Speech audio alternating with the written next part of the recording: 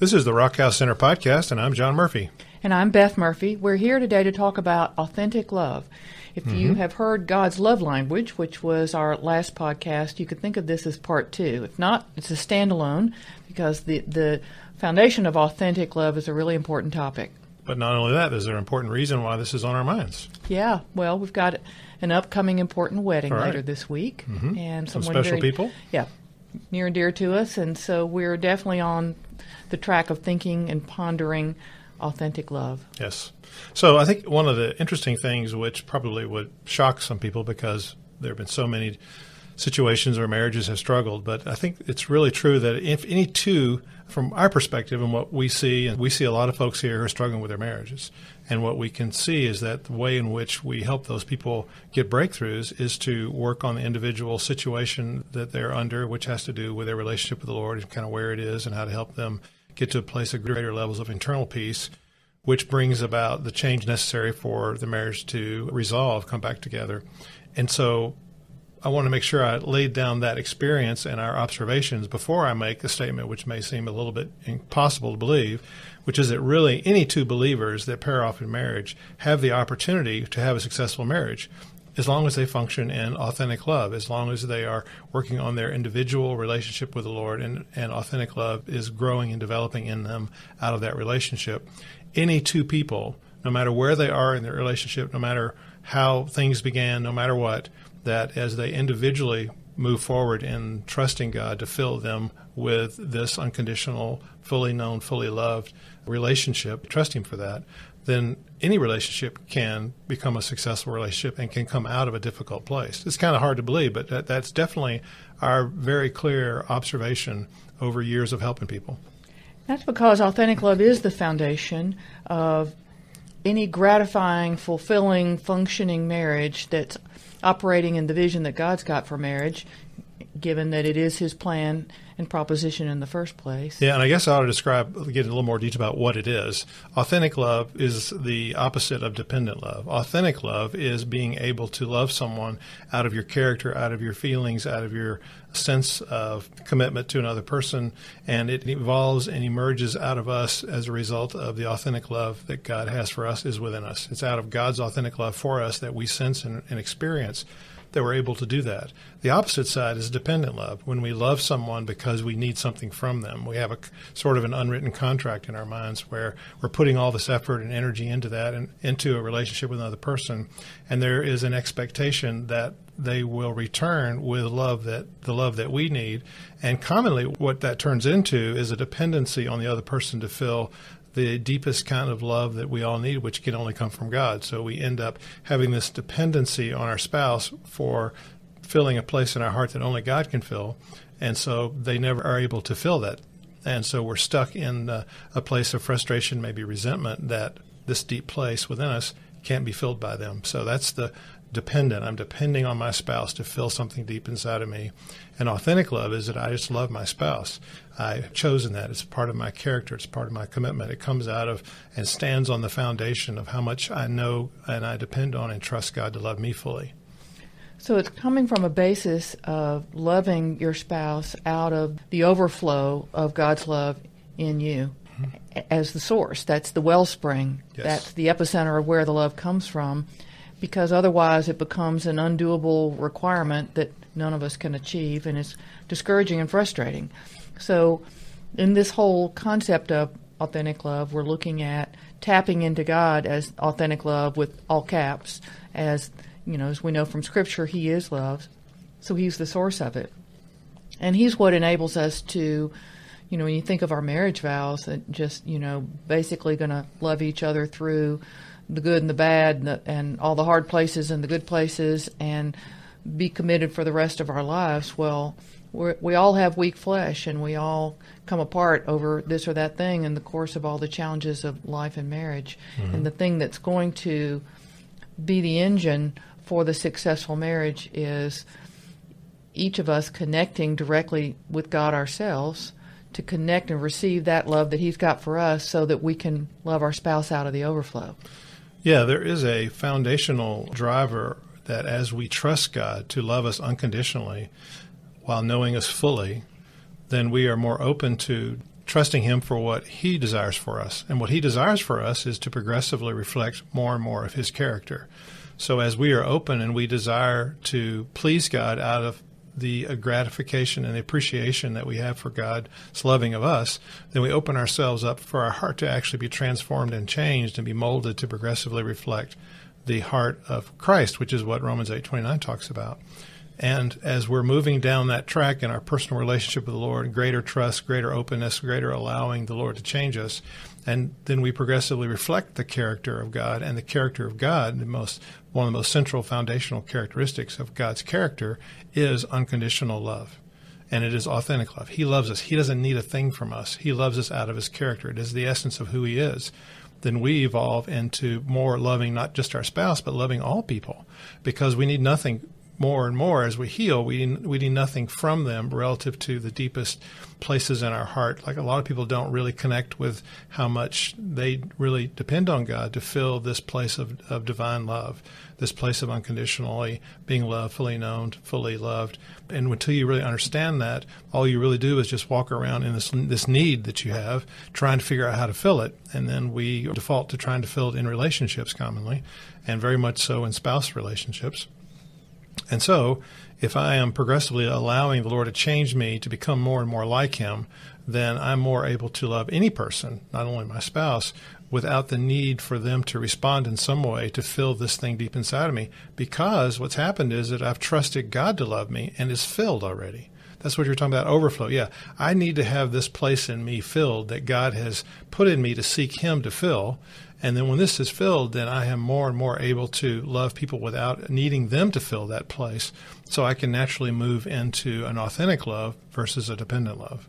When you think about the scripture that says to delight yourself in the Lord and He will give you the desires of your heart. Well, if it's the desire of your heart to be able to really love your spouse, give and receive love, and be able to delight in your spouse, it's really clear that the only pathway there is to first delight yourself in the Lord. And then He will enable you and empower you to delight yourself in your spouse. Right, right. I want to come back around to your point that you made up front that might be hard to digest for some people, particularly when I think about clients that come to Rock House Center to address marriage issues. And, of course, we meet with people individually. So we're not meeting with spouses together, and commonly just one spouse will come. But whichever way it is, even if they're both coming and meeting individually, it's not uncommon for people to express to us that they feel like their marriage got off to a bad start and it's just over, that there's no way they can redeem it. And for any number of reasons, maybe they got started off in what they feel like was their marriage originated in sin. Maybe they were having an affair that led to their marriage, and now they look back with regret. Or we've had people express that they look back and think how they made decisions at the time that they got married, and they didn't have much discernment or weren't connected to God at all, and certainly weren't seeking His leading. And now in hindsight think that, well, it's just flawed, it's doomed based on how I made that decision. And largely they think that because of how the condition of the marriage is when they come in. It's like they had a marriage that was difficult, and so it created possibly a wrong start with infidelity or whatever it is. They then marry the next person, and then now this relationship is really in a horrible place. And then they assume that it's punishment or it's some kind of formula that just can't succeed because of the way it was all set up. And I think what you're saying is so critical, that there isn't a relationship that cannot be redeemed and saved and restored in the current marriage we're in. And that, of course, is not because both people work really hard or morph into something different. It's because they acknowledge their dependence on God and let Him change them to become a different person, to become somebody who is moving away from dependent love and into authentic love, and allowing God to do a true transforming work in their heart. And if both people are doing that, then a marriage can be redeemed, regardless of how it started. And then, of course, you got to address all the wrong beliefs about God, that He would be punishing us for our bad decision or our prior sin or whatever. That's outside the character of God. That's not who He is and not how He relates to us. So you have to address those presumptions that also lead to despair about our marriage or anything in life if we're thinking that way about God. Mm-hmm. But the foundational premise here is back to what you said earlier, is just that any two believers who are committed to the Lord changing their heart, delighting themselves in the Lord, and allowing Him to change them to have more and more of His love, then He can redeem any marriage regardless of how much they've struggled and suffered and wrong things that have happened to them or wrong things that they've done. It's not irredeemable. Right. So what we have basically is when someone comes here in a second marriage and it's struggling, what has happened is just that the core issue that created the problem in the first marriage just hasn't been resolved. It's a great example of how you just simply take the condition of your relationship with God and the condition of your heart to the next relationship, and then you're back loving in the same way, loving dependently, loving out of the same woundedness and the same emptiness. And it just goes to show that it's not the next person. You know, a lot of times these difficult situations replicate in the next relationship. So clearly, you know, the other side of the argument that any two people can come together, it's also true that it doesn't matter which other person you find, you're going to continue to bring your broken heart to that next person. And if we don't resolve the authentic love issue and the relationship with God issue, then there's going to be the same dependencies that were in place. Dependent love that was in place on the first marriage that failed is going to be in place in the second marriage. And that's what's going on here. It's the consequence of just not getting healed up yet. It's not that God is whacking you because your first marriage fell apart or that your second marriage didn't come out of the most pure motivations. That's not what's going on here. It's just the consequence of an unhealed heart continuing to try to find the dependent relationship that will fill a need within them that only God can fill. And they're never going to find that. And the frustrations from the first relationship will go to the next one, unless there's healing. And, of course, this is true as well with people who are not on a second marriage. Maybe they married someone, they've been married 30 years, and it's their only marriage. But they're still in a place of discouragement or despair because of how it's been lately, how long it's been off track, things that have happened, or, again, how things started from the beginning. But in any case, in any marriage, in any relationship, actually, I mean, this applies even if you're not married, Sure. And you're looking at relationships. I mean, Well, it could be dating relationships or parents or siblings. Jobs. And just bosses, right? I mean, it can be bosses. We can have difficult situations and go from one boss to the next, which actually is not a whole lot unlike what I experienced. I really had a hard time relating to bosses. I really was looking for something out of them they never could give me. There was a dependent thing going on there. And just progressively never found a boss that I could get along with.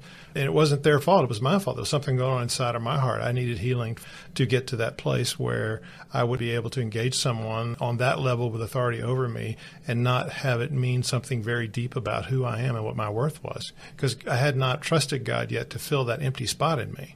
So that place that you just described is when we can get to that place in honesty about ourselves and any of our relationships, that's enormously freeing, of course, because we can finally move outside of looking for the person on the other side of the relationship, the boss, the dating relationship, our parent or our spouse, as them changing being the answer.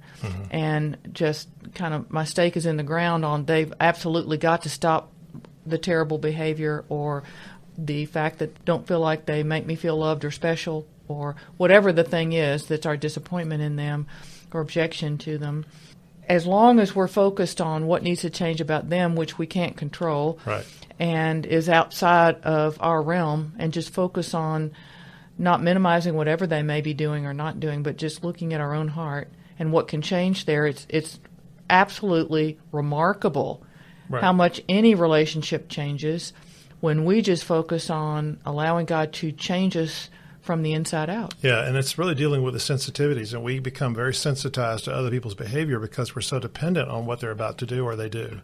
So if I've got a sense of needing affirmation and some kind of level we talked about love languages last week, that, I've got a love language thing going, I have a dependency for acts of service or whatever it is, then I have a lot of sensitivity about not getting enough service if I've got a dependent need riding on that love language. And so how people heal is getting that foundational legitimate need solved so that they're not sensitized by the inadequacy of someone to fill a divine need through their love language, for instance. And I just do want to go back and reference that in all of these things, when we're talking about these divine needs to be loved fully by the Lord and to be fully known, I mean, this all falls into the Ecclesiastes 3:11 scripture, that we have this longing for God to fill something deep inside of us. That's the origin of this thinking that has turned out to be so confirmed in how we've helped people here. When we begin to see that that legitimate need is there in all people and help them understand how they need to direct that towards trusting God to fill it versus trying to control pressure to love. I mean, sometimes love becomes manipulative. I'm loving you, so you'll do what I want you to do. If I'm desperate to fill this thing inside of me, I'm going to be tempted to do that. So, yes, and elaborating on the Ecclesiastes 3:11, just the concept being that God has planted eternity, the desire for eternity, the eternal Him, in all man's heart. So all of us have the desire for Him and the depth of His character, which is His perfect unconditional love. Mm-hmm. And the level of being loved, fully known and fully loved with no risk of rejection, and all the other things that are the character of God. His tender-hearted mercies, His gentleness, His truth, His wisdom, His forgiveness, all those things which no person can deliver on perfectly. And so we have this depth of need from Him and are very disappointed when our spouse or someone else we're looking to for it can't deliver on that at the level at which we want them to. And so as a client once aptly described to me in her first meeting, that she realized when she started thinking about all this that she was walking around with her empty cup, walking around to everyone that she met. It wasn't just her husband. It was all her friends, the people she worked with, everybody she was in a relationship with her empty cup held out, hoping the next one would fill her empty cup. I thought that was a really apt description of what it feels like when we're in that place, and then we're forever disappointed in whoever it is we're looking to fill that empty cup. So that, of course, is what God wants to heal and redeem. Yeah, the cup in that thing is the thing that God wants to fill Himself completely with Himself. And all of that comes from our early story and how life was set up and what positioned us to go into relationships in that sense of dependency. And that is what God wants to heal and change and redeem and work on in our own hearts as He progressively transforms our character and does it in what we've seen here at Rock House Center is really a progressive promise of Scripture that He does do what He promises to do, to transform us by the renewing of our minds. And as that occurs and unfolds, then all marriages change. And again, that happens even when we're just meeting with one spouse here and we've never met the other spouse. And the other spouse may be the person with some really severe behavioral problem or emotional problem or who knows what. But nonetheless, their marriage changes really significantly with even just one heart of one believer, allowing themselves to jump in the deep end of the pool and let God begin this transforming work. So I think we probably ought to just go ahead and move into some prayer here about this. None of us are Jesus, so we're all going to have this situation where there's always going to be some amount of struggling with staying in the authentic love relationship versus the flesh's desire is always going to be to depend on something in the world instead of God to fill the things that only God can fill. So here's a prayer that relates to marriages that hopefully it'll be helpful, and just invite you to join in with us. So Heavenly Father, I glorify You for all that You have done to bring my spouse and me together in marriage. I accept that Your plan for marriage is for both of us to be transformed individually through our relationships with You. I ask You to continue that work so that we could each individually increasingly reflect the image of Christ inwardly and love more authentically. Father, I reject the idea that any person can fill the need You put in me to be fully known and fully loved. Father, I forgive and release my spouse of any expectation or dependence on them to love me the way only You can. Father, please replace my offense or my judgment of my spouse with empathy and increasing authentic love for my spouse. Father, we trust and commit ourselves to You and ask You to make our hearts consistent with Your will, so that Your plan for our marriage and your favor upon us can be established and succeed. Father, please strengthen us to resist any temptation to try to make our marriage work in our own strength. We pray all these things in the name of your precious Son, Jesus. Amen. Amen. Thank you for listening to our podcast today on Authentic Love. And we ask that you send it along to anyone who might be blessed by this and might not ever come into Rock House Center for counseling. And also know that you can call us or contact us through the website if you feel like you would like to talk to us or have a need for counseling or any of the services we have at Rock House Center. Yes, so we really appreciate you joining us. Have a good day.